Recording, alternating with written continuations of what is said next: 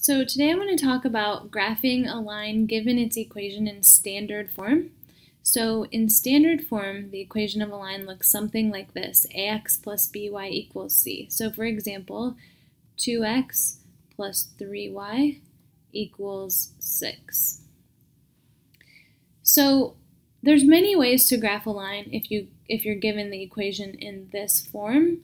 But they all require you to do something to it. So one good way to do it is just to change this form into our good old slope-intercept form, which is y equals mx plus b. So mx plus b makes it really easy to graph the line. So if we just change the way that it's written into y equals mx plus b, that's one good way of graphing a line in this form. So let's go ahead and try that on this one. So I noticed that in y equals mx plus b, y is all by itself. So I want to try to get y all by itself here. So I'm going to start by subtracting 2x from both sides. And over here on the left-hand side, I've got 2x minus 2x, which is 0. That's good. That was what I was hoping for. So here, then we just have 3y. And then over here, we've got negative 2x plus 6. Those are not like terms, so they can't be combined. All we can do is just write them right next to each other.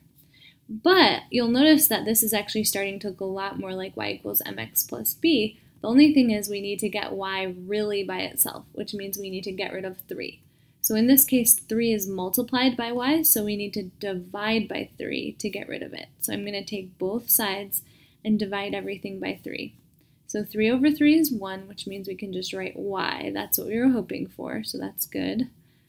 And then over here, we have negative 2 divided by 3, so that's negative 2/3. It's going to turn into a fraction, because remember that fractions are really just division. So negative 2 over 3 x, don't forget the x is still there, plus, and then 6 divided by 3, which is just 2, so plus 2.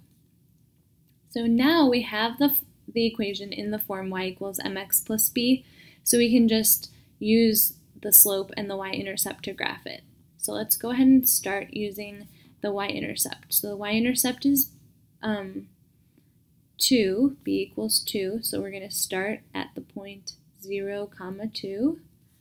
So we plot the point 0, 2, and that's definitely on the line. And then we're going to go back to our slope, which is negative 2/3. And so we'll take this point and then we'll go down 2 and over to the right 3. We can do it again, down 2 and over to the right 3. We can do it even one more time if we want to, down 2 and over to the right 3. And this is our line. So now I can use my ruler tool and graph this line.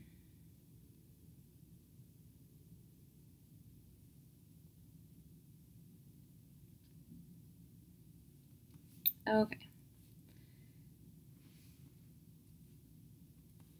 So then remember that all the points on this line, even when it goes on forever in both directions, those are all points that satisfy y equals negative 2/3 x plus 2, which is the same equation as 2x plus 3y equals 6. It's just in a different form. So this represents the same line, just using a different form of the equation that's easier to graph.